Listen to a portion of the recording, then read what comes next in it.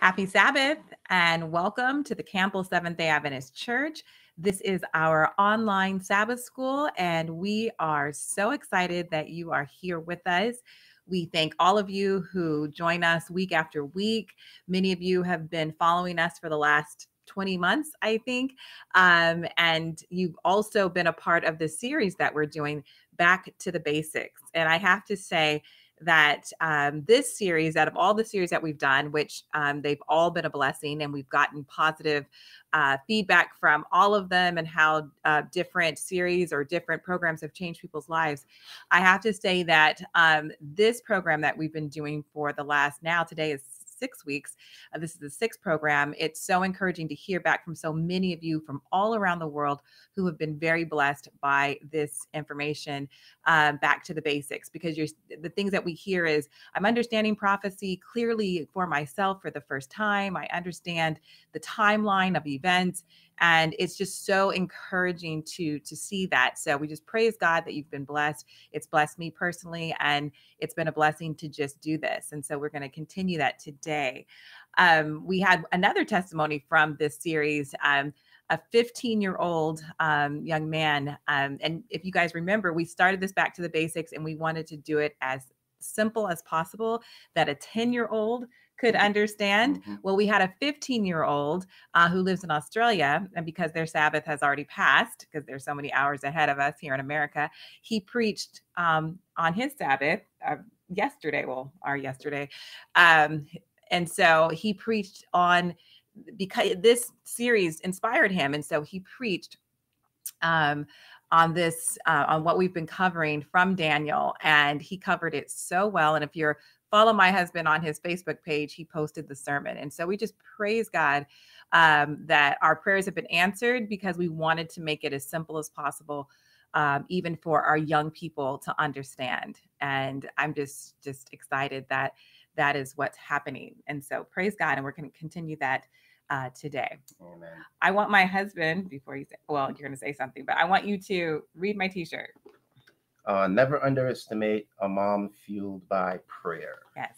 So those of you who've been following for the last 20 months, I wear t-shirts that with a message. And so, this one is just so powerful, because the power of prayer is so amazing. And then and it says a mom, but parents, anyone. I mean, I had grandmothers and grandfathers praying for me, but it's just so powerful when you pray for your children. Like, never give up on your children. Always pray for them. Trust that God has a working salvational plan individually just for each one of them, and just never stop praying for them, because a praying mother is a very powerful tool used by God. And Satan hates that. He hates it when we are so faithful and committed to praying for our kids. So continue to pray for your kids. Amen. So in case you're wondering about our background, we're on the road. Yeah, we are. We're on the road. So we instead of we're not going to be preaching for divine service today. I'm not going to be preaching. We don't preach. Yeah, I'm not going to be preaching. But we are on the road, and instead of canceling the Sabbath school, we decided that we would just do it on the road. So that explains that. But we have a lot that we're going to attempt to cover today. And we're going to try to make it as simple as we possibly can. So I'm so thankful for all the emails and all the messages we've been getting from so many of you, saying that you are finally understanding Daniel 11, these last 5 verses. You're finally understanding the chronology and order of end time events. And I think what's been a blessing, what's been most a blessing to me is how you're saying, this is so simple for me to understand. Like, I'm really understanding it, and it's not, taking me all this complicated, ways of trying to understand it or even explain it to others. So anyway, I want to say, because you mentioned that he won't be preaching, But those who live locally in the Bay Area, church is open, and we have an amazing speaker who's a mental health professional, a licensed therapist, who's also a pastor, and he will be preaching. Claudio Silva will be preaching today at Campbell Church. And so if you live locally in the Bay Area, please, if you want to worship in person, attend the Campbell Church, because it will not actually be live streamed on this platform. So if you want to hear this amazing message that God has prepared through him, then definitely attend in person. All right. So let's pray and jump in. You want to lead out? Okay. Dear Heavenly Father, Lord, we thank you for what you have done for all of us already through this series. And I just personally thank you. I feel like those who email that I'm finally understanding very clearly for myself. And so I really believe that we're making it as simple as possible. And your Holy Spirit has been poured out and is continued being poured out and blessing us and giving us understanding. Lord, we ask that you will be with us today as we continue to study, help nobody to fall behind, and help us all to see clearly what is in your word. And we ask these things in Jesus' name. Amen. Amen. Amen. All right. So we are picking up our study on Daniel 11 and verse 45. And we're dealing with the planting of his tabernacles between the seas and the glorious holy mountain. And we're going to be looking at this in detail. But we're going to do a little recap first. And there's actually something I want to address right up top. So we're going to go to our slides. And we want to talk about the appearing of Satan in the time of trouble chapter 39 of the Great Controversy. And what some people have asked is, Pastor, we're getting what you're saying. We understand it, but how would you respond to the idea that Satan appears in the Great Controversy book, right? Satan appears in chapter 39 of the Great Controversy, which is entitled The Time of Trouble.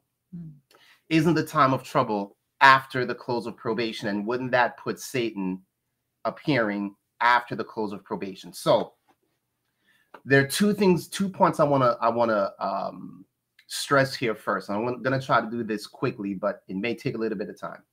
Point number 1 is that the Great Controversy, especially those final chapters, is written on the principle of repeat and enlarge.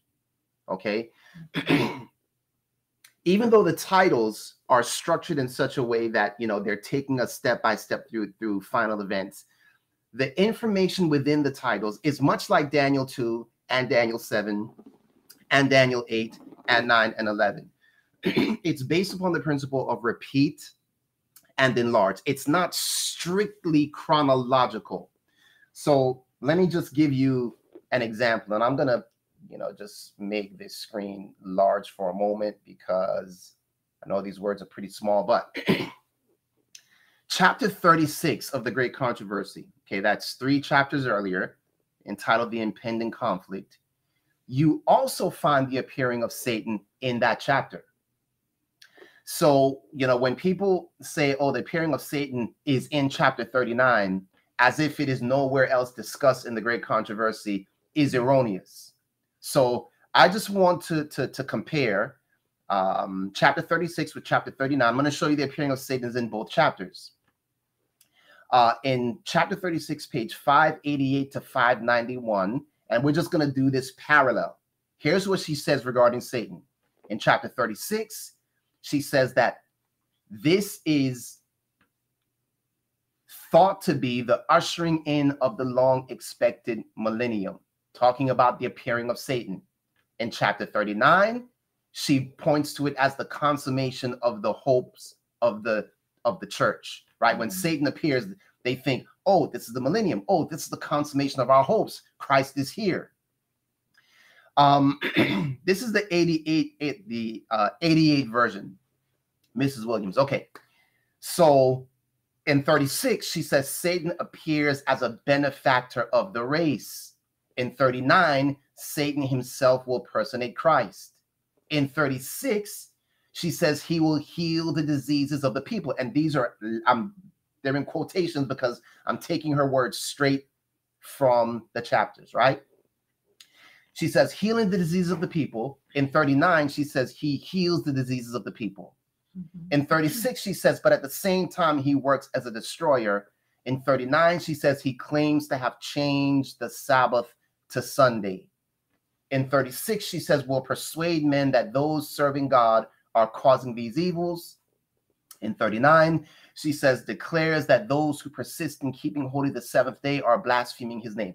So in essence, beloved, what I'm trying to say is this. 39 is not the only place where she talks about the appearing of Christ. But 39 is a place that she goes into the most detail. Right. Okay? So don't look at this as it is strictly chronological. No, it's based upon the principle of repeat and enlarge. Now, here's our second point. Now we're going to stay in chapter 39. And a lot of people who share this thought say, well, the time of trouble is the close of probation. But what we need to understand is that the time of trouble comes in, it's a twofold time of trouble. There are two parts to the time of trouble. So I'm going to read these statements. Anatante, just, I'm listening. If I start to fly high. Yeah, I'm going to bring you down. Okay. So Ellen White says in Christian Experience and Teachings, page 93, and at the time of trouble, or at the commencement of the time of trouble, we were filled with the Holy Ghost as we went forth and proclaimed the Sabbath more fully. This enraged the churches and nominal Adventists as they could not refute the Sabbath truth. And at this time, God's chosen all saw clearly that we had the truth, and they came out and endured the persecution with us. I saw sword, famine, pestilence, and great confusion in the land. The wicked thought we had brought the judgments upon them, and they rose up and took counsel to rid the earth of us, thinking that then the evil would be stayed. Okay, so here we clearly see that this time of trouble that she's talking about, the commencement of this time of trouble, we're still preaching. And if we're still preaching, what does that mean? Probation has not closed because people are still coming into the truth. They still have a chance. Yes. Now, I'm not going to go here, but this is another place where we get tripped up because some people think probation closes for Adventists first, and then they go out and preach to like the great multitude. Michael only stands up once. Remember that? Michael only stands up once. Judgment beginning in the house of God, we addressed that in an earlier subject. That does not mean that Adventists are being judged first and then the world. No, judgment beginning in the house of God means that the judgment, there's the first judgment for those who are saved. That's the house of God. Read the rest of the text. It says, what will happen to those that believe not? If judgment begin in the house of God, what about those, in essence, that believe not? So that second judgment is the millennial judgment that takes place during the 1,000 years. To believe that Adventists, the probation closes with us first, is still kind of in the false teaching of the rapture family. Yeah. It's not exactly that, but it's still... We made that comparison with the rapture. And yeah, Satan has his version for Adventists. And you know, guys, a rapture version of that for Adventists, which is that. Yeah, the more that we're studying this is the more I'm coming to understand when Ellen White says many will stand in our pulpits with the hellish torch of false prophecy. Like I was just like, what, are they going to be teaching the rapture? That can't happen in our church. Are they going to be teaching, that the change of the Sabbath is okay? What are they going to be preaching from our pulpits? And now I'm beginning to understand that there's a lot of confusion being preached from the pulpits that is lulling the people of God to sleep. And I would say not claiming to wake them up. Right. Well, yes. And I would say not intentionally. Not intentionally. All right. So let's keep moving. So in the time of trouble chapter, then we should expect that there are two aspects to this time of trouble. It's not just the close of probation, right? There is a There is a time of trouble before the close of probation, and there's a time of trouble after the close of probation.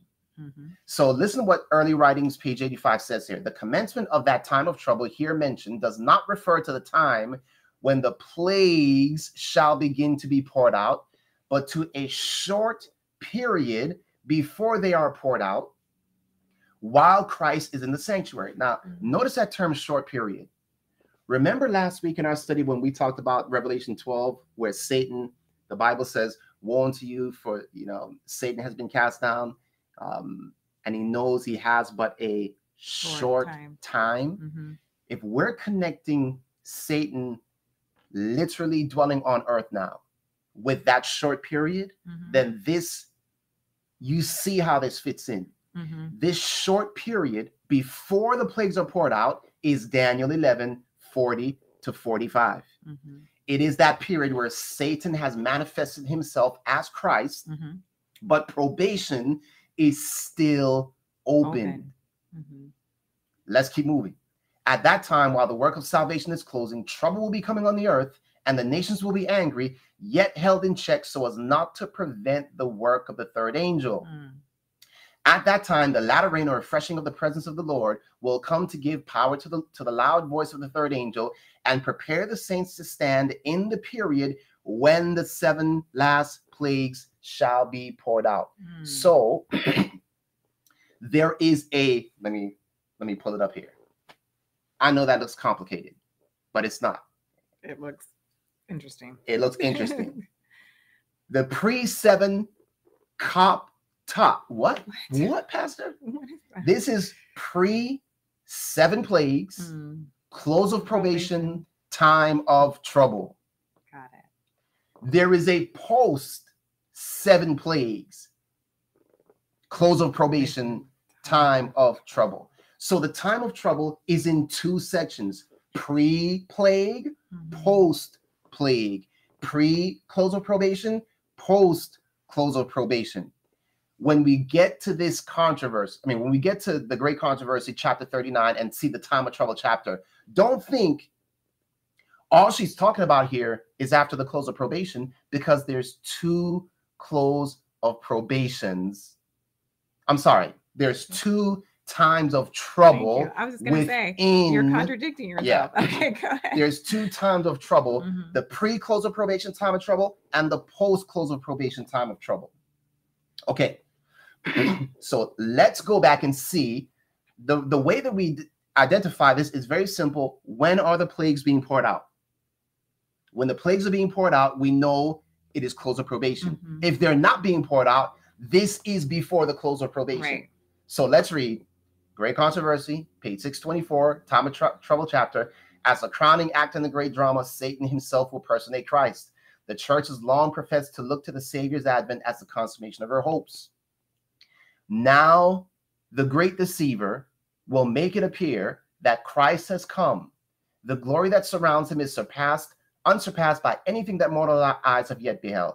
The shout of triumph rings out in the air. Christ has come, Christ has come. He heals the diseases of the people, and then his assumed character claims to have changed the Sabbath to Sunday and commands all to hallow the day which he has blessed. He declares that those who persist in keeping the 7th day are blaspheming his name by refusing to listen to his angels sent to them with light and truth. The plagues are not being poured out right now. At this point, the plagues are not being poured out, right? People are rejoicing. This is Christ. And he's saying, listen, this is my day. And he commands all to hallow it, meaning there are many people who aren't hallowing it. Right. And now they listen to him. Oh, okay. Right. Yeah. Remember, this is the mark of the beast issue. Right. So this is happening before the plagues. Let's keep going. As the Sabbath has become the special point of controversy throughout Christendom, same chapter, and religious and secular authorities have combined to enforce the observance of the Sunday, the persistent refusal of a small minority to yield to the popular demand will make them objects of universal execration. Plagues not being poured out yet. When they are the objects of universal execration, plagues are not being poured out. It will be urged that the few who stand in opposition to an institution of the church and the law of the state, So now everything is past. Ought not be tolerated, that it is better for them to suffer than for whole nations to be thrown into confusion and lawlessness. This argument will appear conclusive, and a decree will finally be issued. Listen to this. A decree will finally be issued against those who hallow the Sabbath of the fourth commandment, denouncing them as deserving of the severest punishment and giving the people liberty after a certain time to put them to death. This is the death decree. This is Satan's death decree. Plagues have not been poured out yet. Let's keep going.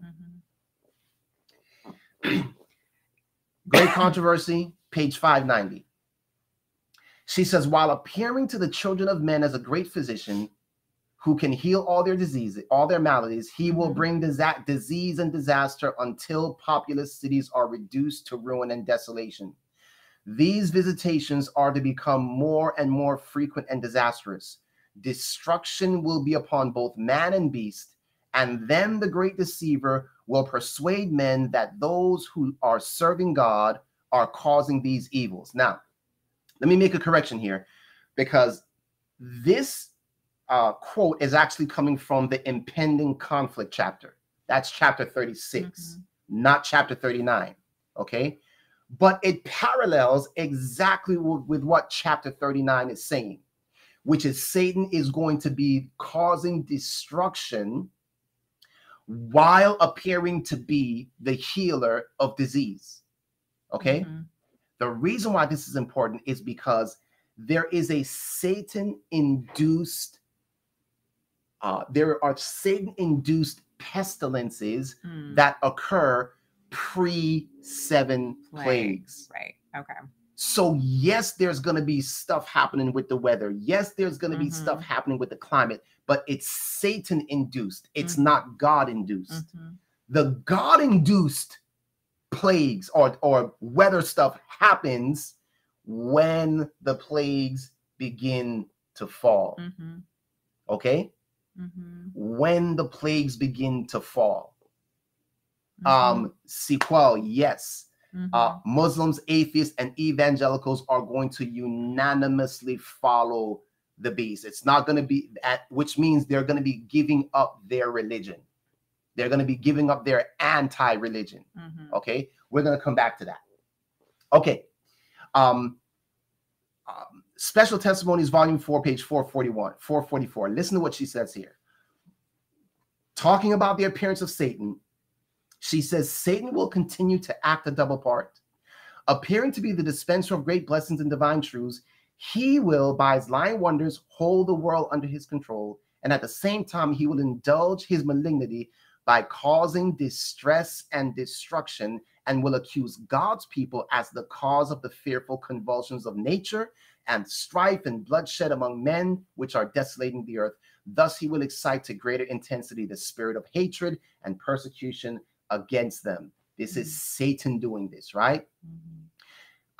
Going back to the Great Controversy chapter, as the decree issued by the various rulers of Christendom against commandment keepers shall withdraw the protection of the government and abandon them to those who desire their destruction, the people of God will flee from the cities and villages and associate in companies, dwelling in the most desolate and solitary places. Many will find refuge in the strongholds of the mountains. Listen to this. The beloved of God pass weary days, bound in chains, shut up in prison bars. Is that a time of trouble? Yeah. Yeah.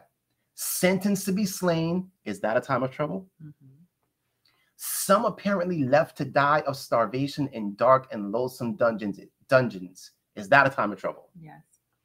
No human ear is open to hear their moans. No human hand is ready to help, to lend them help. All right. Then she says this, same chapter, right after. She says, God's judgments will be visited upon those who are seeking to oppress and destroy his people. This is when God steps in. Right. This is when Michael stands up. Yes. This is when probation closes. When all the world is now saying, yep, time to put God's people to death. Right. And they're waiting for this to happen. This is when God's time of trouble begins, right? When Christ ceases his intermission, when Christ ceases his intercession in the sanctuary, the unmingled wrath threatened against those who worship the beast and his image and receive his mark will be poured out. This is Daniel 12, 1 and 2. So we're about to wrap this up in terms of, you know, this great controversy, chapter 39, you know, question. Right. There are 2 times of trouble. Time of trouble A, time of trouble B. Time of trouble A is Daniel 11, 40 to 45. And here's what that time of trouble includes: the appearing of Satan as Christ, the personification of good angels and the dead, Satan playing the double part, bringing natural disasters as if they are punishments from God against lawbreakers. The loud cry is going forth, attended with power, bringing in people from other folds. Sunday law is unfolding in stages. Yes. Satan's death decree is issued. There is persecution, imprisonment, and even death of the saints. We are fleeing from the cities. During that time. The time of trouble B is Daniel 12, 1 and 2. In that time, Michael stands up. Probation is closed. All are sealed or marked. There's God's death decree. Remember, if any man worship the beast in his image, this is the fulfillment, right, of the 3rd angel's message. Plagues begin to fall. There's no more death among God's people because it serves no purpose. Right. Jesus returns, the righteous dead are raised. I don't know, like when you were reading the about a few Time slides. of trouble 8. Yes. And like it just sounds so, I mean, it, you know, it seems when we have read those things in the past so scary, and but just when you put it like in the A and B, like you you have so much encouragement, right? Like God's people know that Michael's going to stand up at some point there, he's going to deliver them. Yeah. And that's what you can carry through. You can, when you're believing in that, you can have hope and you can have faith. And, Absolutely. And that's exciting. I mean, as you're reading it and it went into to be, it almost was like a movie. Yeah. Like, and again, you know, it was like that. It was like he comes and saves his people and destroys the villain. Yeah. And here's the thing is that the reason why God's people are going to be able to stand in this time is because of Daniel 12. Because of Daniel, because God was like, look, let me tell you what's going to happen so that you know. Right. So as we're seeing it happen, on one hand, it's like, I cannot believe this is happening. On the other hand, it's like, God is real. And he's like, about to, this is actually happening. And I understand it. That is going to be encouraging. We're not going to be afraid because we know, we understand. We've been telling people this is going to happen. And now it's coming to pass. And we're like, okay, we get it now. And that's why it's so important to tell people correctly. So when it happens, they recognize it as, wow, absolutely, this is God. Absolutely. All right. So now we're going to do a little recap of what we covered last week, which was this, again, threefold union, right? The whirlwind, when Satan comes, or the king of the north comes like a whirlwind with chariots and horsemen and ships. So what did we see about the whirlwind? Bible says in Isaiah 66:15, for behold, the Lord will come with fire and with his chariots like a whirlwind to render his anger with fury and his rebuke with flames of fire. We saw that the coming of the whirlwind, coming like the whirlwind, is Satan impersonating the second coming of Christ. We saw the chariots and horsemen. Psalm 68:17, the chariots of God are 20,000, even thousands of angels. The Lord is among them as in Sinai, in the holy place. Listen, this is so important. This is so important. Natural healer mom. Yeah. Knowledge will not keep us. I wanted to comment on that too. Yeah. Knowledge is not going to keep us, right? We can know and still be lost. What I'm saying is, though, that just having the knowledge in itself is comforting to God's people. It helps you have faith. Absolutely. And to know that God wants you have faith in God. And if you have faith in God and these things, you will have faith in God to work in your life, change your character, to, it builds your faith. Yeah. To have a walk with him. Yeah. So remember this, right? Like there's Sunday talk now. There's been Sunday talk for a long time in America, right? But it's, Christian people trying to say we need to keep Sunday, and Muslims aren't listening to that. Atheists aren't listening to that, right? It is not until Satan appears that the Sunday question will catch the traction worldwide. I'm talking about in China, y'all. Just stop for a second. How is China? Just put a 1 in the chat if you catch what I'm saying. If the Pope got up today at COP26 and said, we need to keep Sunday in honor of Jesus, is China going to listen to them? That's a pretty big part of the population. Is North Korea going to listen? Is North Korea going to listen? Are these nations that are highly secular or highly atheistic or communistic going to be like, I knew there was something good about the Pope. He is right. No. This is not going to be something that's worldwide until Satan himself is manifested. All right. So we saw the chariots it's basically demonic angels counterfeiting holy angels in connection with the coming of Christ, right? The coming of this false Christ. So you got the coming of this false Christ. You got angels, demons pretending to be angels. And then we saw the ships connected with the deep. The ships connected with the deep. And we saw that the deep was a reference to the dead, right? Jonah, I went down into the deep. He was there 3 days and 3 nights.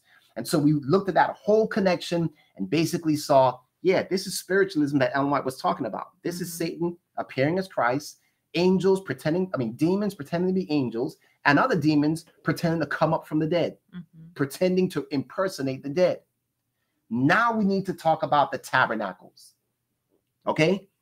So we just spent quite a lot of time recapping, but now we're on 45.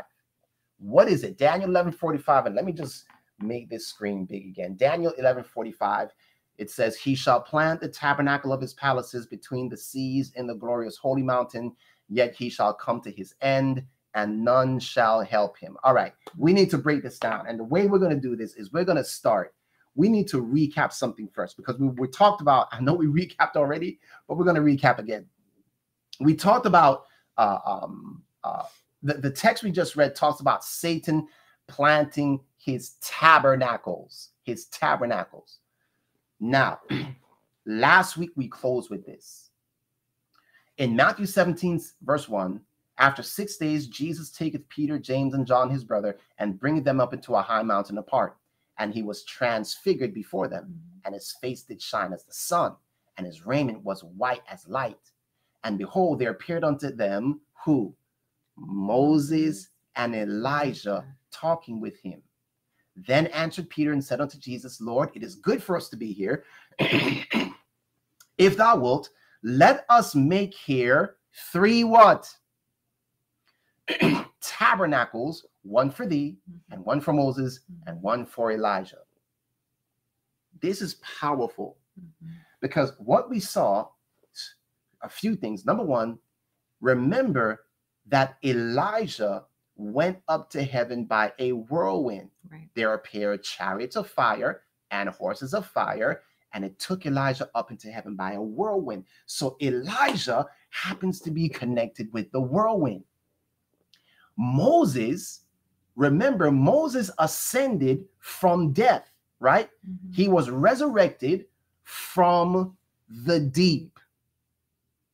Deuteronomy 30:13, neither is it beyond the sea that thou shouldst say, who shall go over the sea for us and bring it unto us, that we may hear and do it. Paul takes the same verse and says this instead, or who shall descend into the deep, that is to bring Christ up again from the dead. So we see the deep is synonymous with the dead. Elijah, whirlwind. Moses, the deep. Listen to this. Ellen White says this in Desire of Ages, page 421.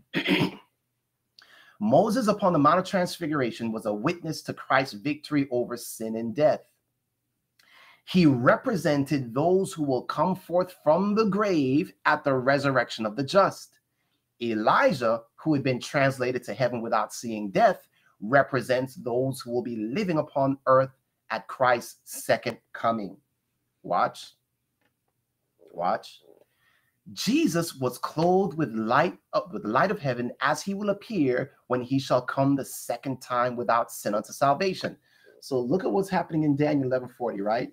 You got the counterfeit appearing of Christ. Mm-hmm. You got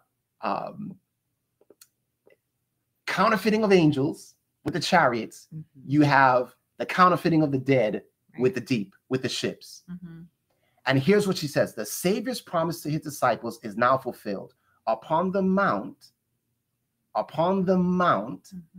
upon the mount. Remember what we're talking about in Daniel 11:45.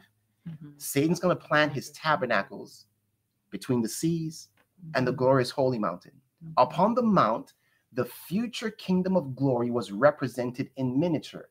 Christ the King, Moses, a representative of the risen saints, and Elijah of the translated ones. Listen to this.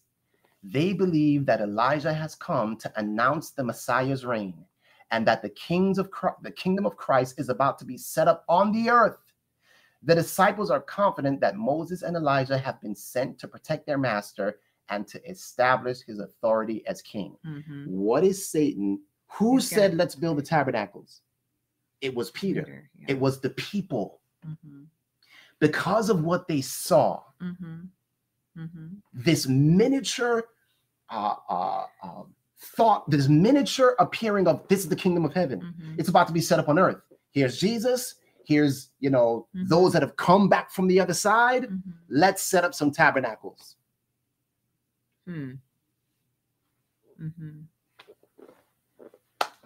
This sets the foundation for us to understand that it is a counterfeit appearing of Satan with demons impersonating angels and the dead that leads the people to say, let's set up a tabernacle. Right.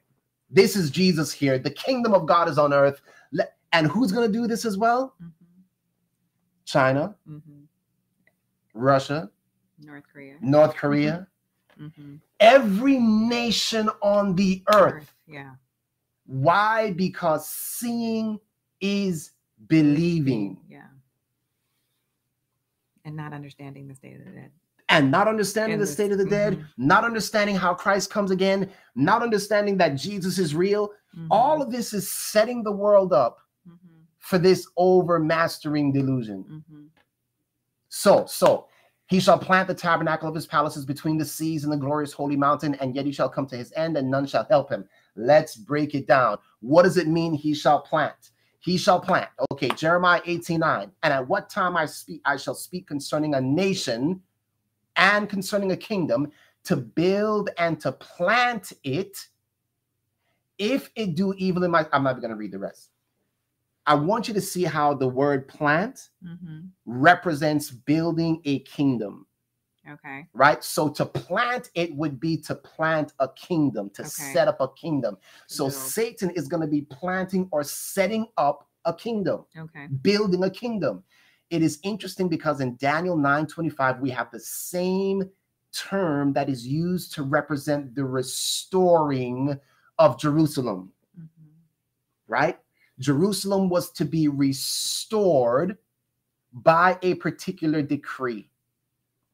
That kingdom was to be rebuilt by a particular decree. And that decree was Artaxerxes' decree in 457 BC. Why do we choose that decree? Because it's in that decree that Artaxerxes says, set up judges and magistrates. When you have judges and magistrates, it means you're not operating on law. Okay. You have set up a law to go along with your kingdom. So think of it this way. The first decree to restore Jerusalem was only in actually building the city, building the temple, right? But it had nothing to do with setting up laws for that city. Okay. Correct. It is not until Artaxerxes' decree that now the city has laws. Okay. That's when it's planted. That's Okay. when it's built. And in fact, Isaiah 126. And that's what Satan will have to That's do. what Satan's going to do. Isaiah 126, I will restore thy judges at the first, speaking about Jerusalem being rebuilt. Mhm. I will restore thy judges at the first, and thy counselors as at the beginning. Afterward, thou shalt be called a city of righteousness, the faithful city. Zion shall be redeemed with judgment, her converts with righteousness. Mhm. So this is Satan seeking to set up a city. There's the decree right there, Ezra 7:25. Here's what it says. Thou, Ezra, after the wisdom of thy God that is in thine hands, set magistrates and judges, which may judge all the people that are beyond the river, all such as know the laws of thy God, and teach them that know them not. And whosoever will not do the I cannot believe that my slide messed up like that. It actually says, please go read Ezra 7:26. I don't know if you can pull it up on your phone, but it's important that we read this text. I think, oh man, wow. Wow. So while she's looking for it, or if one of you can post it in the chat, that would be even better. Yeah, so everybody else can see. So I want you to check this out, right? What Satan is going to do is plant or set up a kingdom with judges or with law. And notice in Ezra 7:26, it basically says, let's see if we can pull it up. Yeah, go ahead. Can you read that? Wait, where are, okay, so, and whosoever will not do the law of thy God and the law of the king, let judgment be executed speedily upon him. Let judgment be executed speedily upon him. Go ahead. Whether it be unto death or to banishment or to confiscation of goods or to imprisonment. All right. So you don't obey the laws, you're going to be locked up. You don't obey the laws, you're going to be put to death. That was when Jerusalem was, in essence, set. This is the decree coming from Artaxerxes, okay? Mm-hmm. It's coming from Artaxerxes. So listen, Satan's going to set up a kingdom. He's going to plant a kingdom that's going to have laws. And if you don't obey those laws, you're going to be put to death. He's mimicking Jerusalem. Mm-hmm. Does that make sense? Mm-hmm. He's mimicking, he's setting up a counterfeit Jerusalem on the earth. Mm-hmm. Let's talk about tabernacles for a moment. Tabernacles.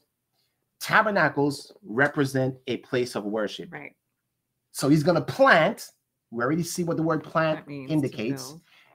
His tabernacles, that's a place of worship. Okay. Exodus 15, verse 17, mm-hmm. Thou shalt bring them and plant them in the mountain of thine inheritance, in the place, O Lord, which thou hast made for thee to dwell in the sanctuary, mm-hmm. O Lord, which thy hands have established.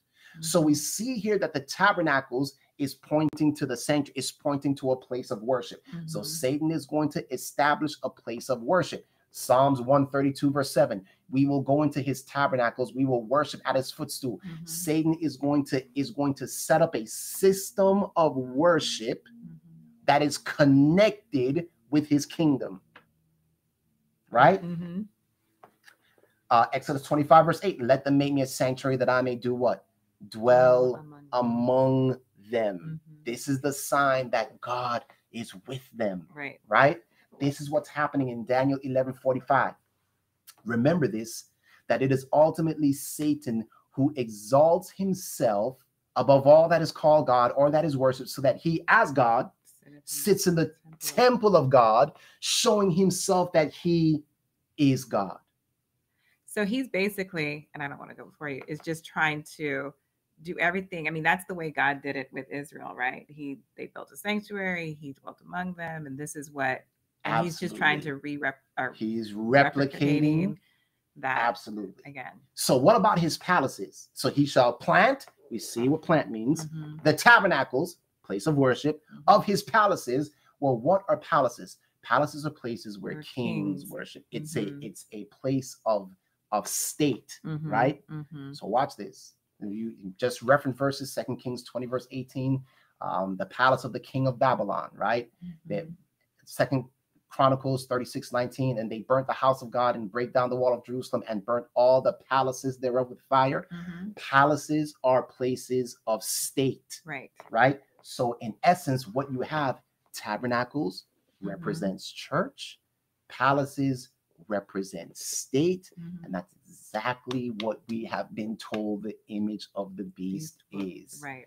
It is a setting up of a church state entity that was like the one in the 1260, that was like the one in the Dark Ages, but it will far outdo the one in the Dark Ages, because the one in the Dark Ages only affected Europe. It only affected Europe, right? By and large, it was only Europe. This one is going to be worldwide. Worldwide. All right. Remember this. The tabernacle then would be symbolic of clay and the palaces of iron. That points us to Daniel 2, right? Isn't that what happens in Daniel 2? The toes of iron and clay. We're told in manuscript releases 15, page 39, the mingling of churchcraft and statecraft is represented by the iron and the clay. In Daniel 2, those feet of iron and clay is the mingling of churchcraft. You are the potter, we are the clay, right? A people who profess to serve God, and iron, part of the Roman Empire, right? Which was totally secular, right? This is the mingling of churchcraft and statecraft. This is, and I shouldn't say totally secular, I should say it was anti-Christian, but it was a secular government, right? So you have the mingling of churchcraft and statecraft. Now, watch this. Here's what a lot of people don't understand. We erroneously look at the feet of iron and clay as representing only Europe. Okay. This is incorrect. Because you see, there are at least two phases in the iron and clay. Here's what I mean by that. Churchcraft and statecraft did not only happen with the papacy within Europe, it is going to happen in the United States and around the world. So in essence, in the feet of iron and clay, there's a deadly wound there. And then there's a healing of a deadly wound, and then there is the worldwide conglomeration of church and state. We usually limit it to Europe. And so that's why you always hear people talk about, look what's happening at the UN, and they're thinking that the toes of iron and clay represent the UN today. It does not, y'all. The toes of iron and clay represented the UN during the 1260 years, and many of us are still no UN, well, I know exactly, right? But many of us are still living in the 1260. Right. We're still dealing with prophecy as if we're in the 1260 when the papacy was ruling over Europe. It's not that anymore. The second phase of iron and clay is the threefold union of dragon, beast, and false prophet. How do we know that? Because it's this iron and clay that is present when Jesus comes to smash the image. It's not the Ostrogoths and the Visigoths and the Heruli and the Vandals. No. That was the 1260. The iron and clay in the end time is the threefold union of dragon, beast, false prophet, which includes America. When's the last time you heard America was in Daniel 2? When's the last time you heard the whole world was involved in Daniel 2? No, it's just Europe, Europe, United Nations, Europe. So this is why this is crucial to understand. Listen to this. In Daniel 2:34, I'm about to just like get goosebumps here because this is just so mind-blowing, y'all. Listen to this. In Daniel 2:34, the Bible says, "Thou sawest till that a stone was cut out without hands, which smote the image upon his feet, that were of iron and clay, and brake them to pieces." So we know that it is stone cut out without hands that destroys the image. Why is that significant? Because in Daniel 2:45, we now see, for as thou sawest, the stone was cut out of the mountain without hands and break in pieces, whatever, right? Break in pieces the image. Watch this. We usually say that this stone cut out without hands, represents the second coming of Christ, which it does, right? Because the image is destroyed. It right. does. But there is something else that is so crucial that we miss. And that is this. Where else in the Bible do we find stone being cut out without hands? Out of a mountain. Where else do we find that, y'all? Jax, very good. The stone is not just destroying Europe. That's powerful. The stone doesn't come to destroy Europe. It's destroying the whole world. And Sherry, absolutely. Watch this. In Exodus 24, verse 12, the Bible says, and the Lord said unto Moses, come up to me in the where? In the mount. And be there, and I will give thee tables of stone and the law and commandments which I have written, that thou mayest teach them. Watch this. Exodus 32:15. And Moses turned and went down from the mount, and the 2 tables of testimony were in his hand. The tables were written on both sides. On the one side and on the other they were written. Watch this. And the tables were, yes, natural mom, a Eurocentric prophecy has been a stumbling block, right? Because we're basing everything on what is the Pope going to do over in the United Nations. And that is throwing us off our prophetic game. But let's come back to Exodus 32, verse 16. And the tables were the work of God. What does it mean? It means they were not hewed by hand as the second tables of stone where Moses hewed them by hand. No, this was the work of God. This was stone cut out of the mountain without hand. Right. What is God trying to bring our attention to in Daniel chapter 2? That the toes of iron and clay are trampling underfoot the law of God. And that is why when people try to claim, oh, the law's been done away with, and oh, the stone, it doesn't. Hold on a second. Fabilo, excellent question. That stone, is it the second or the third coming? Because if it's the second coming, then it doesn't harmonize with the earth being desolate, as it would still exist. Very good, very good. I'm being kind of drawn everywhere right now, but let me address this real quick. Because the comments are coming.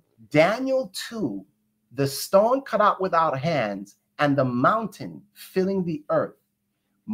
It cannot be the second coming only. This brings us down to the very end of the millennium, because it is at the end of the millennium that the kingdom of God fills the earth. It is not at the second coming. At the second coming, and by the way, the image is destroyed together. That means everybody in the kingdom of Babylon, Medo, Persia, Greece, and Rome must be present when the image is destroyed. And when does that happen? It happens at the end of the 1,000 years. Because that's when the whole world, from beginning of time, all the wicked, from the beginning of time down to the very end of time, are together in one place at one time. So think of it like this. The toes of iron and clay are threefold. It's a first, it was Europe during the 1260. Then it's going to be the whole living world at the time of the second coming. And finally, it's going to be the whole wicked world from Cain all the way down to the end of time in the kingdom of Gog and Magog. That's when they're all destroyed together. So Daniel 2 is taking us down, not just to the second coming, but down to the very time at the end of the millennium. And because we limit Daniel 2 to Europe, we miss everything necessary to help us understand Daniel chapter 11. Wow. So watch this. The stone, what was written on the stone is what will condemn the wicked world. That's why it's a stone that destroys the image, because they have been trampling underfoot the law of God. Now that very law that people are like, oh, it's done away with. Oh, it's no longer. Oh, we no longer need to keep it. Why does God use that term, stone? He could have just said a stone, but no, he said a stone cut out without hands, out of a mountain. Come on. And how have we missed this, Seventh-day Adventists? How did we miss that?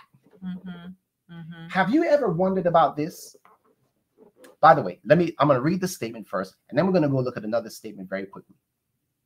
Through spiritualism, Satan appears as the benefactor of the race, healing the diseases of the people, and professing to present a new and more exalted system of religion. But at the same time, he works as a destroyer. This is what's happening here. He's setting up this kingdom. It's a new religious, political kingdom. It is a counterfeiting of Jerusalem, and it has to do with trampling upon the law of God. Now, raise your hand if you've ever read this statement. This is in the Great Controversy. Page 639. The glory of the celestial city streams from the gates ajar. She's talking about Jesus is about to come, right? And then she says this. Then there appears against the sky a hand holding 2 tables of stone folded together. Says the prophet, the heaven shall declare his righteousness, for God is judge himself. That holy law, God's righteousness, that amid thunder and flame was proclaimed from Sinai as the guide of life, is now revealed to men as the rule of judgment. The hand opens the tables, and there are seen the precepts of the Decalogue, traced as with a pen of fire. The words are so plain that all can read them. Memory is aroused. The darkness of superstition and heresy is swept from every mind, and God's 10 words, brief, comprehensive, and authoritative, are presented to the view of all the inhabitants of the earth. I've never read that. I used to wonder, well, where did Ellen White get that from? I believe it, but just where'd she get it from? Come on. Daniel 2 tells us that a stone is coming. Just put an 8 in the chat if your heart is burning right now. Just put an 8 in the chat if you just learned that there's a new way to present Daniel 2 and the law of God in Daniel 2 to those who think the law of God doesn't stand. I kind of kick myself right now because I'm like, how many times in my evangelistic series have I preached Daniel 2 and I could have just nailed the law of God as still standing? And, you know, I was just focused on the prophetic element, you know, just, oh yeah, and the stone, it represents Christ. He's going to come again and just, man, this is powerful. This is just absolutely mind-blowing, y'all. All right. Atante, do you have any questions for me? Do I need to cover anything? Did I do anything too fast? From the chat, it seems like everyone is connecting it. So, no. Okay. Continuing on in that statement from Great Controversy, she says the enemies of God's law, from the ministers down to the least among them, have a new conception of truth and duty. Too late they see that the Sabbath of the 4th commandment is the seal of the living God.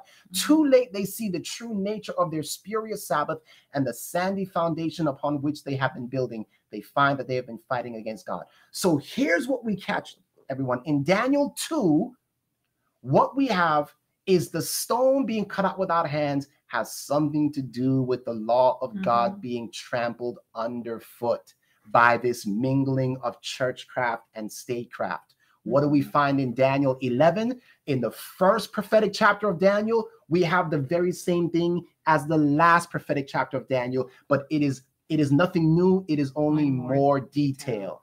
God is now showing us. Let me take you back. Daniel 11, 40 to 45. Let me take you back. Since Daniel 7 repeats and enlarged Daniel 2, and Daniel 8 does the same, and Daniel 11 does the same, Daniel 11, 40 to 45 is giving us the detail as to how this final iteration of iron and clay tramples underfoot the law of God by law. And when that happens, Michael stands up. All right. Where is he going to plant the tabernacles of his palaces? So we've already seen he will plant. Okay, that's setting up a kingdom with laws. The tabernacles has to do with worship. Palaces has to do with state, kings. Combine all this together, go back to Daniel 2, stone cut out without hands that destroys this image, that destroys this kingdom. Okay, it's got to do with the law of God, right? The 10 commandments. So now the question is, where is he going to plant the tabernacles?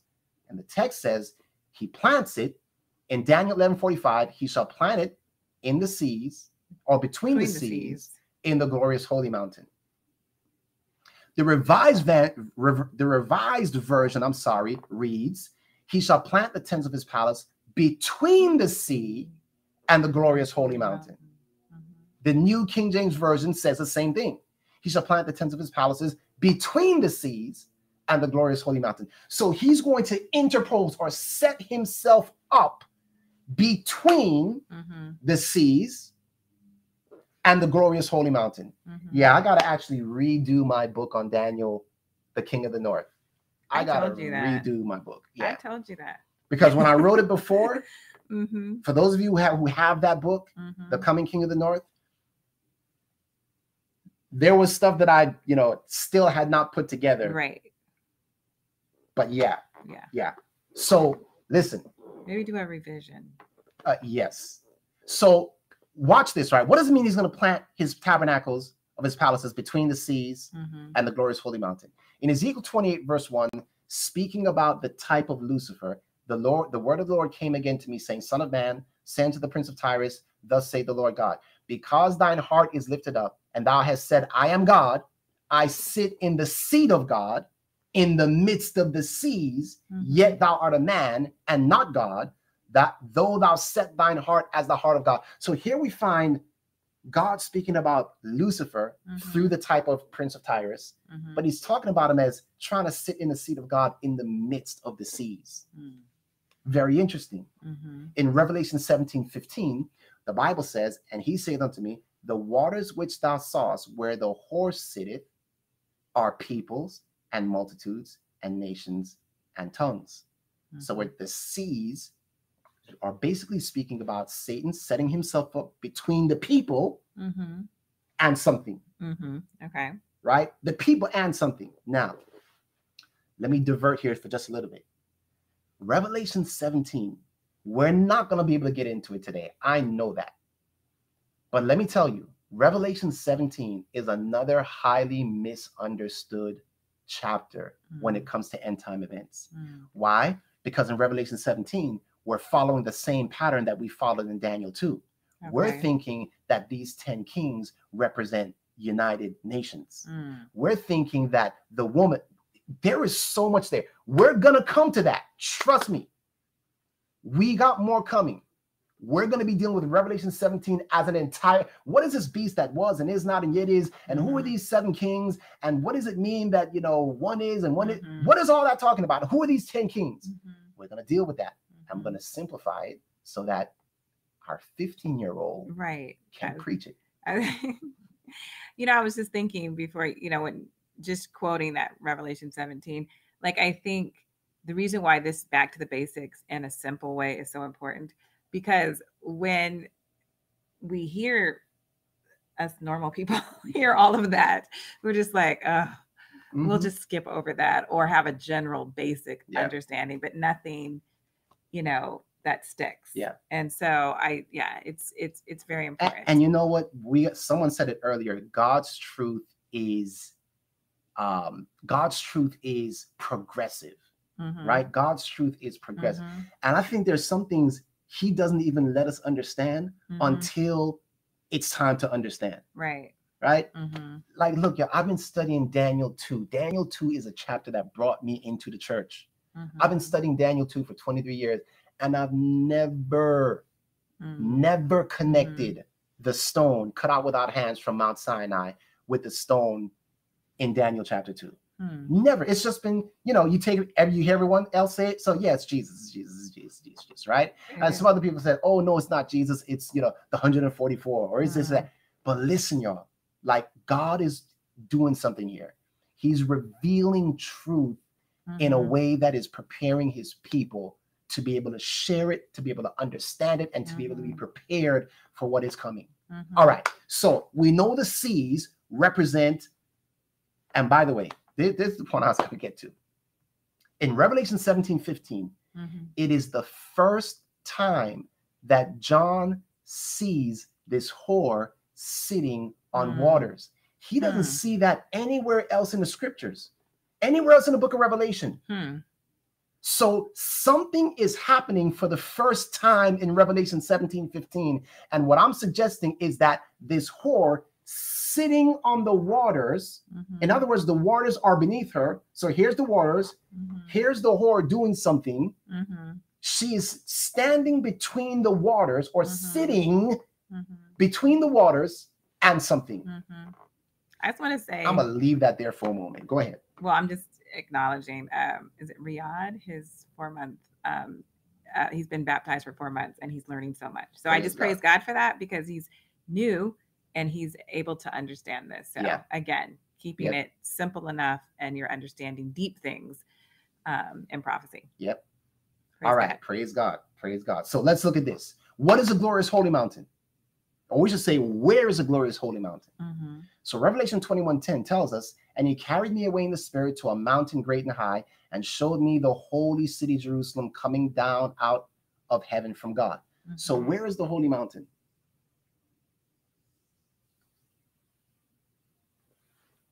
It's coming down from God. Out of the holy mountain is in heaven.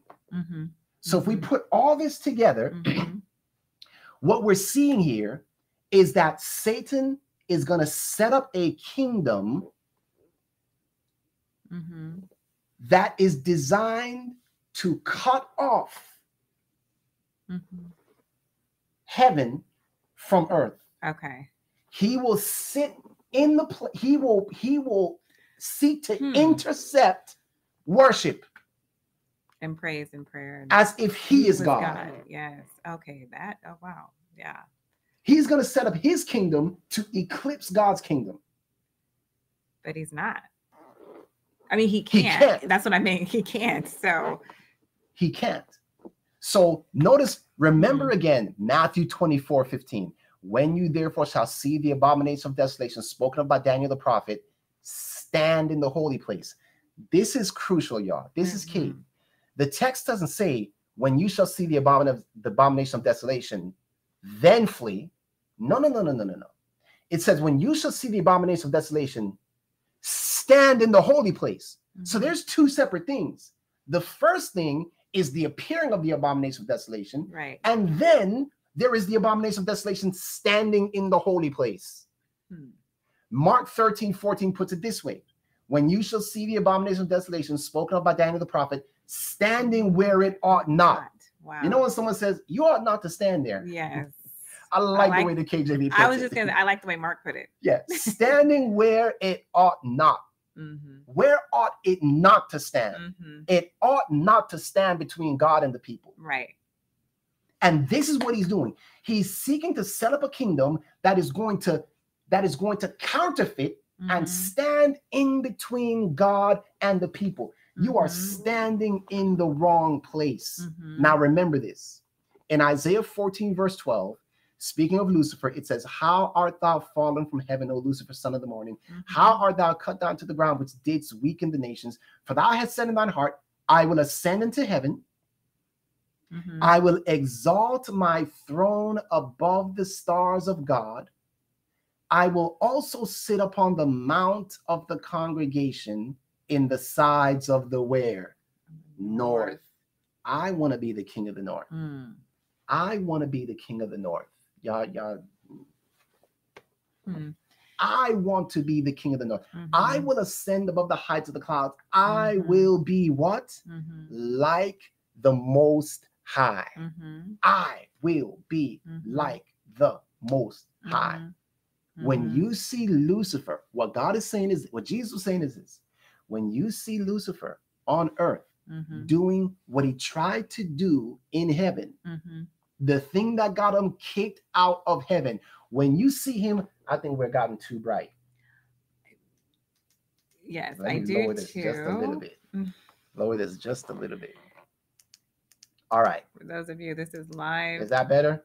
The Yeah. sunlight is behind us. Yeah, So, it wasn't earlier. It was Yeah. very cloudy actually, but the sun has come out, and it definitely was drowning us when out. you see Lucifer doing on earth what he sought to do in heaven, Mm-hmm. then know.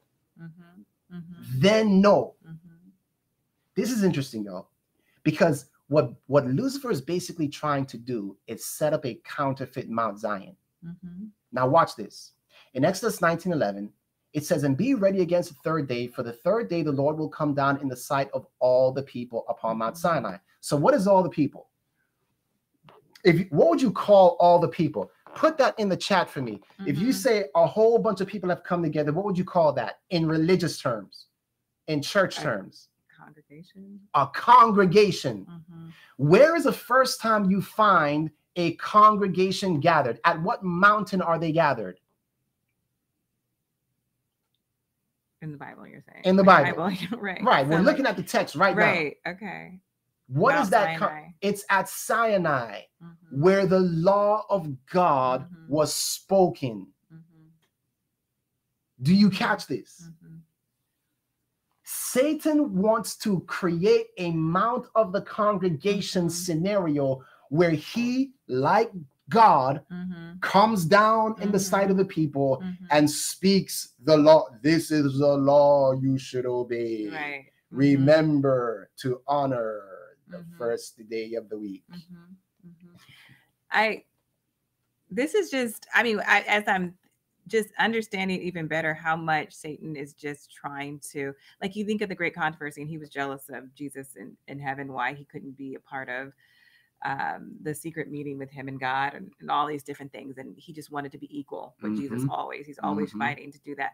And the thing about this is that, like, we're studying this, and Satan has seen this, in scripture as well. Like, he knows what his fate will be. And even with that, he's trying to deceive so many. And I just look at it like, again, because I'm a therapist, I just look at like mental health issue that Satan has. Like, he was so jealous and so wanting to be like Jesus, and he knows the truth, but it actually, like, I think it has him thinking so faulty, like almost not, he knows the truth, but he has thought so incorrectly that he just doesn't believe that that's actually what's going to happen. And that he just feels like he's like, just that feeling of him actually being worshiped by the whole world will, just fulfill, almost like he's a narcissist. He's the true narcissist. Absolutely. Because he knows the truth and what's going to happen, but he's doing all of this, and people are going to perish and die and be lost. The more people I can separate from God is the more, at this point, it's almost like the more pain I can inflict on God, and he just wants to destroying people. Like, he just wants to be worshipped at this time, like this. The whole world thinking he's Jesus and worshiping and praying to him and all of that. Like, absolutely, for him, it's worth doing all of this. Absolutely. Which is crazy. Absolutely. And evil. Yep. But it hurts the heart of God. Right. Every soul that is lost is an infinite hurt to the heart of God. So if he can do that a million times over, let's do it. That's his mode of operation, right? He said he wants to gaslight us. Yes. That's right. Yeah. So look, watch this. Psalm 68:17. The chariots of God are 20,000, even thousands of angels. The Lord is among them, as in Sinai, in the holy place. All we're doing is taking verse by verse and comparing and seeing, look, this is what Satan's trying to do. So remember, he comes like with a whirlwind, with chariots and horses. That's exactly how God came down on Mount Sinai. And that was the Mount of the Congregation in Exodus chapter 20, right? Watch. Albert Barnes, on this very commentator, on this very text, Psalm 68:17, here's what he says. Speaking about as in Sinai in the holy place. He says, literally, the Lord is among Sinai in the sanctuary. The idea seems to be that even Sinai, with all its splendor and glory, the Lord himself with all the attending hosts that came down on Sinai seemed to be in the sanctuary, the holy place on Mount Zion. All that were of pomp and grandeur and on Mount Sinai when God came down with the attending thousands of angels was really around Mount Zion for its protection and defense. In other words, what we see happening here is Satan, in trying to do this setting up his tabernacles, is trying to replicate what happened on Mount Sinai. We're all building up to something because he's going to try to enforce a law that is not according to the law of God. When we get to Daniel 7:25, we see, oh, he's going to try to change one of these commandments, and we know what commandment that is. And so Daniel 2 gives us the big picture. It has to do with the 10 commandments. Daniel 7, one specifically that he will think to change. So by the time we get to Daniel 11, okay, he's setting up a sanctuary, or he's setting up a system of worship that is going to be against the law of God, that has to deal with a changed law, which is the Sabbath commandment. And he's going to try to enforce that upon pain of death. This is what's going to happen, right? Listen to this. Here's what we're going to do. I'm going to just hide my camera for a moment. I'm going to try to get rid of that light in the background. So give me 1 second here.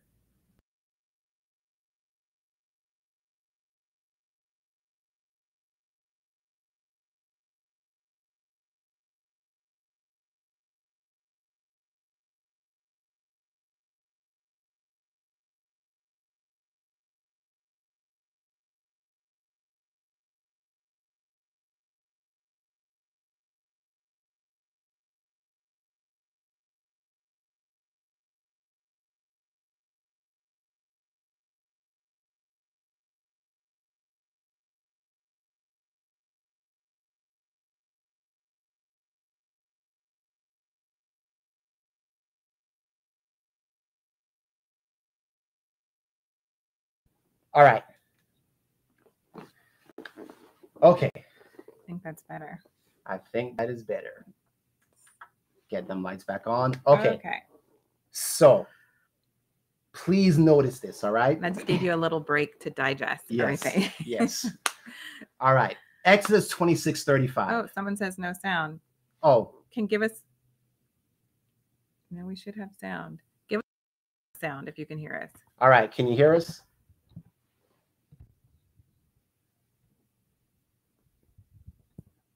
Yeah, you can hear us. Give us a 1 in the chat if you could hear. All right. Okay, good. So, all right. Excellent, excellent, excellent. Now, I need you to check this out, okay? Because in Exodus 26, verse 35, we see something very specific about the sanctuary. It says, and thou shalt set the table, that is a table of showbread, without the veil, and the candlestick over against the table on the side of the tabernacle toward the south. And thou shalt put the table on the north side. So let me ask you a question. What was on the side of the north in the sanctuary? Help me out. What was on the side of the north in the sanctuary? It was the table. The table of showbread. Of showbread. Can you all got that? It was the table of showbread. That is what was on the sides of the north. Now, what did the table of showbread symbolize? A table of showbread, 12 loaves of bread, represented the 12 tribes of Israel, or the congregation of Israel. The table of showbread represented the congregation. It was on the sides of the north. See the chart right there?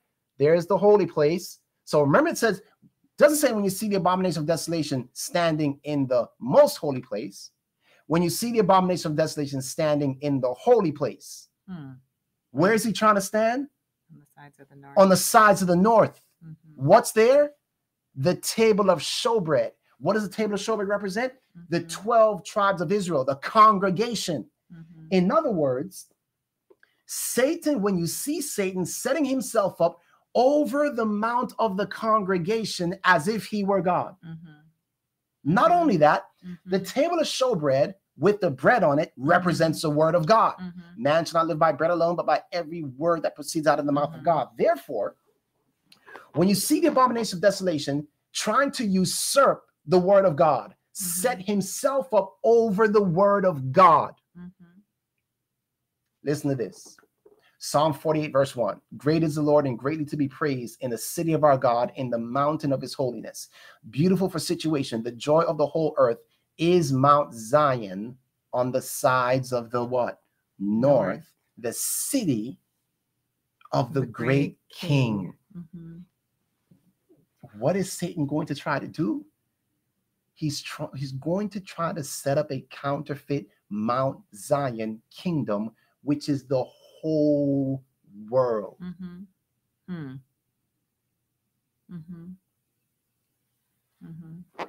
Listen, y'all. This is the point in which the woman in Revelation 17 is sitting on the seas. This is post-deadly wound. The woman is sitting over the seas, between the seas and the glorious holy mountain. This is when Babylon, I can't even give it away. Y'all are just going to have to wait till we get to Revelation 17, because I'll mess myself up and tell you. Let me be quiet. All right. So when Satan tries to make his word over God's word, and Satan rules over the congregation, this is the setting up. He does this through imposing a law that is a counterfeit of God's law, which we know from Daniel 7:25 to be the Sabbath commandment. Not only that, but the table of showbread, listen carefully. In Leviticus 24 verse 8, it says, every Sabbath shall he set it in order before the Lord continually, being taken from the children of Israel by an everlasting covenant, which means that while the altar of incense was to be tended to daily, and the candlestick was to be tended to daily, the table of showbread was to draw our attention to the Sabbath, because it was changed every Sabbath. Did y'all catch that? Yeah, that makes sense. So when you see Satan claiming to have authority over changing the Sabbath against the law of God, oh man. Yeah. When you shall see the abomination of desolation standing over the mount of congregation, exercising his authority over the Sabbath. Wow. Yeah. See, guys, here's the thing. You can't go to, somebody in the world and say, Ellen White says the mark of the beast is you blah, surely blah, blah. cannot. You can't do that. You can't. And most of us shouldn't Yeah. do that Yeah. anyways. We should say the word of God. We need Yeah. to be standing on the word of God, and then the spirit of prophecy supplements. Absolutely. So most of us use Ellen White as a cheat sheet. Mm-hmm. And in trying to cheat, we come up with the wrong answers. Right. That's what's happening. Right. Oh, and so because we're not doing the work of Wow. digging into the truth and finding it for ourselves in the Wow. Bible, we end up cheating ourselves Mm-hmm. and other people. Mm-hmm. Mm-hmm. Because now we're like, our prophecy is off. Mm-hmm. Because Yeah. we haven't taken the time to say, let me demonstrate this to you from the word of God. Right. Mm-hmm. So watch this. We've just set the foundation because we still haven't addressed how he does this. Mm-hmm. So let's see what happens here. In the Great Controversy, page 559, here's what we read. Satan can quote scripture now as in the days of Christ. He will pervert its teachings to sustain his delusions. Those who would stand in this time of peril must understand for themselves the testimony of scripture. Mm-hmm. See that? Mm-hmm. She didn't say must understand my writings. Mm-hmm. She said must understand the testimony of the scriptures. scriptures. Because Satan is going to quote scripture in this time Right. to defend this new kingdom. If I can put it this way, right now, Babylon it's symbolic, right? It's in its embryonic form, if you will. Babylon will actually become a new world order. Like when people talk about the New World Order and they say, we're in a New World Order right now. No, this is not the New World Order. The New World Order occurs when Satan sets it up. That is a New World Order. That is when our Constitution, every principle of our Constitution will be repudiated. Why? Because we're now under a theocracy. Why are we under a theocracy? Because Jesus is here ruling with us. Look, Jesus is here. So the Constitution, yeah, but now it's time for Jesus to rule. And for all you atheists and Muslims and whatever whatever you were thinking, whatever you're like, oh, this is not this is let me retrace my thought. It is Satan setting up this theocracy that leads to Babylon being described as fallen in Revelation 18. So note Revelation 17, you got the woman sitting on waters. And in Revelation 18, you now have this final message. Babylon is fallen, is fallen. Do y'all catch this? This is all Bible. This is all Bible. So why do I begin with this idea of Satan will quote scriptures? Well, listen carefully. Listen to this. In Isaiah 66, verse 15, watch this. The same verse we use.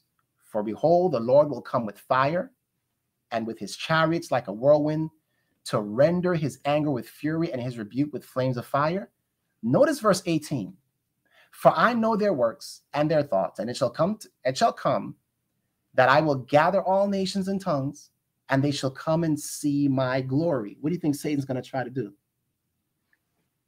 The same thing. Watch verse 20. And they shall bring all your brethren for an offering unto the Lord out of all nations upon horses and in chariots and in litters and upon mules and upon swift beasts to my holy mountain Jerusalem, saith the Lord. As the children of Israel bring an offering in a clean vessel into the house of the Lord. Now, guess what comes next? Same chapter, Isaiah 66. Notice, where are you? Notice verse 21. And I will also take of them for priests and for Levites, saith the Lord. For as the new heavens and the new earth which I will make shall remain before me, saith the Lord, so shall your seed and your name remain. And it shall come to pass that from one new moon to another, and from one what? Sabbath. To another shall all flesh come before me to worship. Okay. Isaiah 66:15 describes Christ coming like a whirlwind. 7 verses later, 8 verses later, you have this text of from one Sabbath to another, all flesh will come before me and worship. What do you think Satan is going to do? What do you think Satan is? He's going to use these very verses. Look, I am here. Yeah. And from one Sunday to another, all flesh should come before me to worship. Now, if you're not coming before the Lord to worship, what do you think that indicates? You are blaspheming. Jesus. You are troubling the world. You are the wicked. Because remember, the Sabbath, according to Exodus 31, is a sign between God and his people. So what do you think Satan is going to do regarding the Sabbath? He's going to basically say, listen, first day of the week, Mm-hmm. it is a sign between me and my people, that you may know that I'm the Lord that sanctifies you. Mm-hmm. There it is. Mm-hmm. Just as in the Old Testament, it was a sign. Mm-hmm. So here in this new kingdom, the Sabbath, the Lord's Day, is the sign that you are truly walking with God. Mm-hmm. You know, Satan is going to try everything that Jesus represents and does. Satan's going to try to recreate, as this is Absolutely. for him. What would be the safeguard for, I mean, like, we're studying this now and we're seeing this, but in that time, and I've talked about it a couple of programs ago, with this is not just like, oh, your friends think you're doing something wrong, or, you know, your family doesn't agree with you. This is the entire world. Mm-hmm. The majority of doesn't agree with you. Yeah. So you're understanding these truths, and at that time you're feeling all that pressure, and you have a physical being on the earth that's saying, I'm Jesus and this is the truth. What safeguard does a Christian who believes the truth have?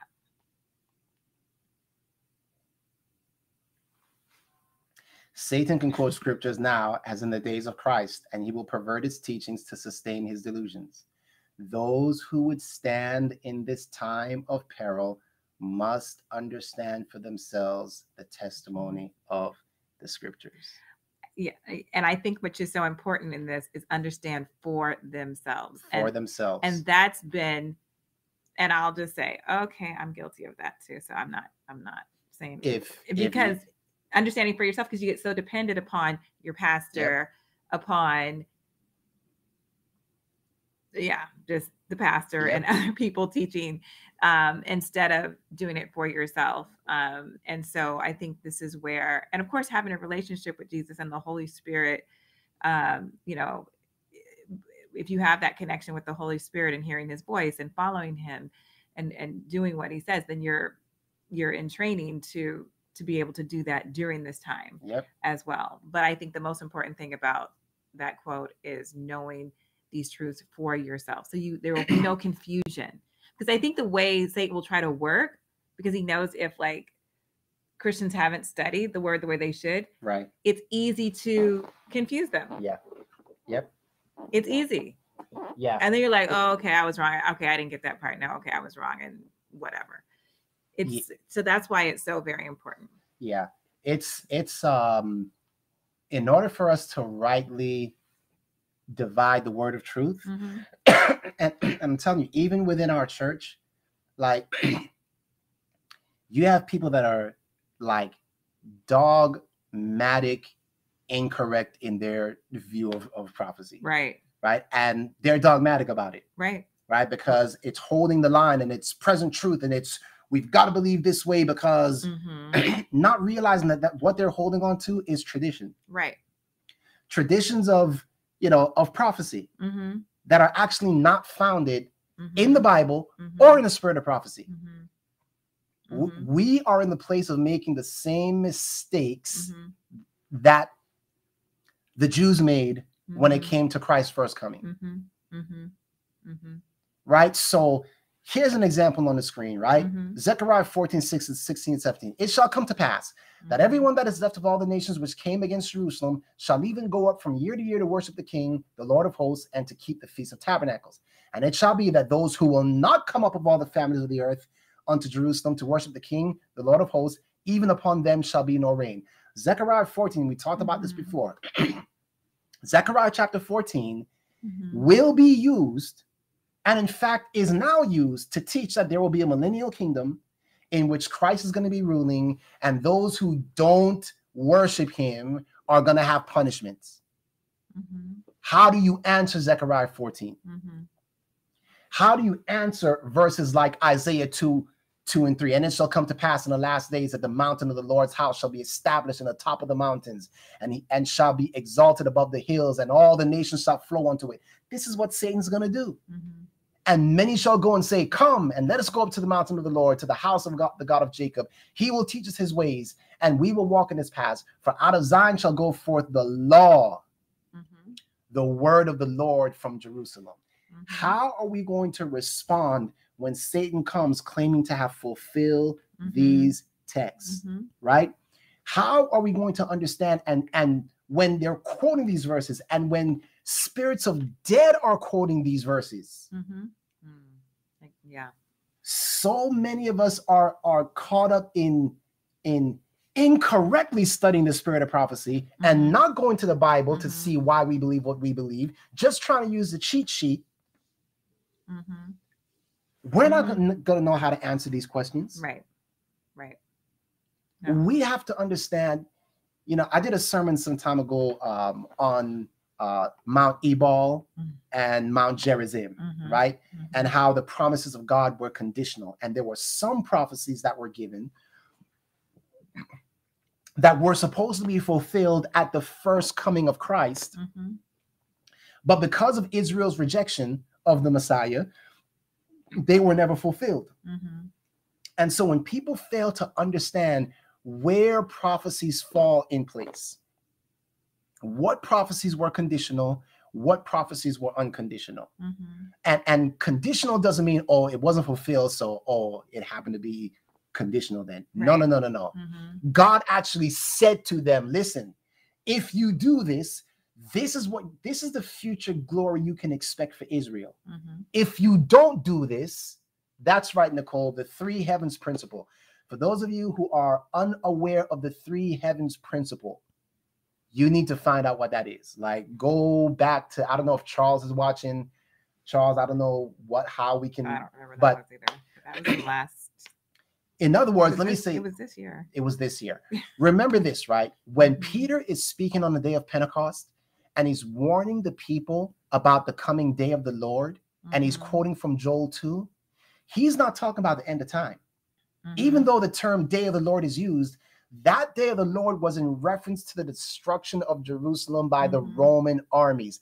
That's why he quotes Joel 2 about Mhm. this army that's coming. He was warning them, if you don't accept Christ, the day of the Lord is coming. Mhm. So there are several day of the Lord prophecies in the Bible. Mhm. One of them is dealing with the destruction of Jerusalem by Babylon. Right. The second one is dealing with the destruction of Jerusalem by Rome. Mhm. And the last one is dealing with the destruction of the world when Mhm. Jesus comes again. Mhm. So we have to understand which prophecies are relating to the first day of the Lord Mhm. versus the second day of the Lord versus the third day of the Lord. And what happens is that people just mix them up. They think Mhm. everything's dealing with the last day of the Lord. No. Right. No. So this is what, but I'm not going to spend a whole lot of time to go into that. We're going to wrap this up because I think we do have just a few more slides And a to few go more minutes. and a Yeah. few more minutes. Okay. So remember what happens at the millennium. Mhm. The Bible says, I saw thrones and they sat upon them and judgment was given unto them. Just stop for a second. If Satan's coming as Christ Mhm. and claiming that this is the millennium, then what's he going to do? He's going to set up thrones, Mhm. which means, hey, you all are going to be my kings. Mhm. Remember those 10 kings that have received no kingdom as of yet in Revelation 17, y'all? Mhm. It will be Satan that provides for them that kingdom. And what is that kingdom? It's the millennial kingdom. Mhm. It's the supposed millennial kingdom, Mhm. right? Judgment is going to be given to the saints. Well, who are the saints? It's the wicked. Good. Mm. And who are they going to be judging? The wicked. Mhm. Who are really the who? The righteous. Who refuse to go along with this counterfeit kingdom, this counterfeit millennium, right? Mhm. So listen to this. As the crowning act in the great drama of deception, Satan himself will attempt to personate Christ in different parts of the earth. Satan will manifest himself among men as a majestic being of dazzling brightness, resembling the description of the Son of God given by John in the Revelation. Going on, Satan will continue to act the double part. Appearing to be the dispenser of great blessings and divine truths, he will by his lying wonders hold the world under his control. She goes on to say that he will blame the people of God, for the desolations coming upon the earth, right, and will say, you know what, they need to be put out because they are not in line with the millennium. They are not in line with my kingdom. And in this space at that time, it will seem correct and right to be able to judge them and sentence them to death. Absolutely. Okay. But not immediately. Right. Because it says here, volume 4, Spirit of Prophecy, page 444, after she describes the appearing of Satan, after she says, in the last conflict, the Sabbath will be the special point of controversy throughout all Christendom. Secular rulers and religious leaders will unite to enforce the observance of Sunday. And as milder measures fail, the most oppressive laws will be enacted. It will be urged that the few who stand in opposition to an institution of church and law of the land ought not be tolerated, and a decree will finally be issued denouncing them as deserving of the severest punishments. In other words, Satan comes. This is the new kingdom, y'all. I'm Jesus. I'm nice. I'm merciful. Hey, I understand right now that you Adventists are not right there right now, but we're just gonna make these punishments mild. But as faithful commandment keepers, I'm not saying Adventists now, people who are coming out of Babylon and saying, no, this is not it. It's gonna be more oppressive and oppressive and oppressive until its death. So these stages under the image of the beast, which is formed by Satan himself, it's occurring after the appearing of Satan. And then she closes with this: the people of God will then flee from cities and villages and associate together in companies, dwelling in the most desolate and solitary places. When you see the abomination of desolation standing in the holy place, then you know that it is time to bounce. I mean, leave. Right? Why? Why? Because before then, we will see the abomination of desolation, but we know that we still need to be preaching. Right. We're going to be preaching in the face of Satan. Yes. And that takes a lot of Holy Spirit and a lot of boldness and a lot of courage. Yes. But when that death decree is issued, then we know, all right, now it's done. There's nothing left for us to do. It's time to flee. All right. So, very simple, y'all. Here are those 4 points. The whirlwind is a counterfeit coming of Christ. The chariots and horsemen represent demons pretending to be angels. The ships represent demons pretending to be the dead. The tabernacles is Sunday sacredness and a theocracy that is set up on pain of death. So here is the translation of Daniel 11:40 to Daniel 12, and then we're done for today. Next week, we're going to pick up on Revelation chapter 13 and Revelation chapter 17 and tie it in with Daniel 40 to 45. So here's my translation of verses 40 to 45. In 1798, atheism will inflict a deadly wound on the papacy, separating church and state. And when Satan appears as Christ with demonic spirits, uniting the beast from the earth and the beast from the sea, apostate Protestantism and Catholicism, they will defeat atheism and secularism and conquer the whole world through this overmastering deception. Satan will then turn his attention on God's people, and many countries will follow the lead of Satan's new empire. But God has people in Babylon, not of this fold, who will escape this delusion.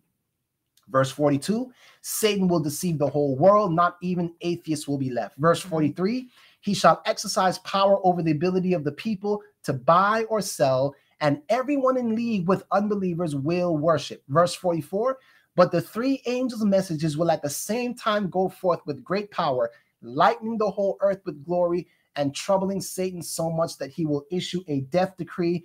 Verse 45, I'm sorry, that is verse 44 and 45. And then Daniel 12:1, at that time shall Michael stand up, the great prince which standeth for the children of thy people. And it is as it reads. All right. Yeah. And that's a wrap. Wow. Yeah, I'm glad we had the extra time to spend time in that, because that probably would have been too programs Yeah. without the extra time. Next week next week we won't be having. You know what? This today was enough For 2 weeks. for 2 weeks. Go back and study. For those who have missed one of the episodes, go back and watch the one you missed, or if you've missed all of them, go back because we won't be back till the 20th. I think that's the 20th. Yeah. But next week we won't be having class or Sabbath school class. Yeah. If you want my slides. And many people do. Yeah. They want the slides of the whole series. Yeah. So just know that on my YouTube page, there's a playlist. If you've missed the ones before this is number 6. This is number 6. Number 6, right? So listen, y'all, 6 hour-and-a-half presentations on Daniel 11:40 to 45. Mm-hmm. And they're not complicated. No. Okay. 15-year-old can learn it and not and just learn it and preach it and teach it to others. Yeah. So it's not hard. So really, no one has any excuse. Nobody, not even me. So if you want the slides, we're going to be posting the slides here for this particular presentation today. They will be posted hopefully later today on the YouTube link. When this video goes live or goes up on YouTube, the link will be in the description. Same for Facebook. I think Instagram is actually with us. I hope. We tried to go live with them, so I'm not sure how that went. But anyway, guys, we will pick up with Revelation chapter 17 the following week, and that is going to be just as eye-opening and as revealing as these previous studies have been. Okay, we're going to go to Revelation 18 as well and 19. That's all future. So there's something that was in the chat quite a bit. It was talking about fleeing to the country and that type. I want to cover that in 2 weeks. Not cover it completely, but I want to talk about that a little bit. Yep. So, or leaving the cities and all of that, and timing, and we will do it. Yeah. All right. So yes. Again, if you live in the Bay Area, we are having church. Obviously, we will not be there in person because we're not in the Bay Area right now.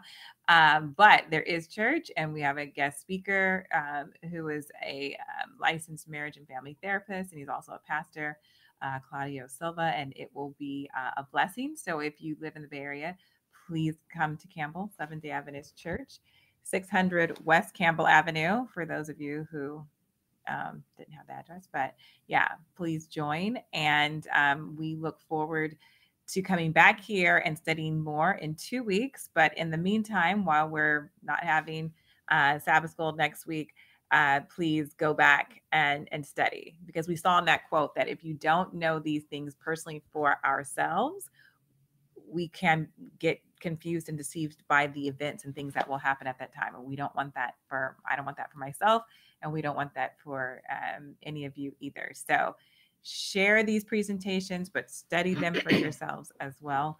And we look forward to having class again in 2 weeks. And I'm sorry to do this, but yes, tutorial 1, 2, 3.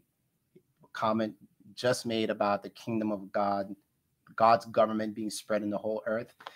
It's a powerful thought, because the 10 commandments, which is summarized with love, that is the basis of the kingdom of God, right? And so it's a powerful thought when we understand that what is going to fill the earth, the government of God, is based upon his law, and that law is a law of love. Keep that in mind, and we will see you in 2 weeks. Right. We're going to close in prayer. Tyler, you want to pray for us, please? Okay. Thank you. Okay. Dear Heavenly Father, Lord, we thank you for this study. Thank you for all of those who have joined and have gotten deeper understanding, Lord. We thank you for giving us a clear roadmap onto how things will, how they will happen, Lord. And we just pray that we will all go deeper into studying these things for ourselves, so that we will not be deceived. But most importantly, too, that we are actually preaching the gospel right now and sharing with the world the truth of your love for the world and for individuals. Lord, help us to make that the most important thing that we do in this world. We ask these things in Jesus' name. Amen. Amen. Amen. All right. All God right. bless God you bless you. guys. Happy Sabbath. Happy Sabbath.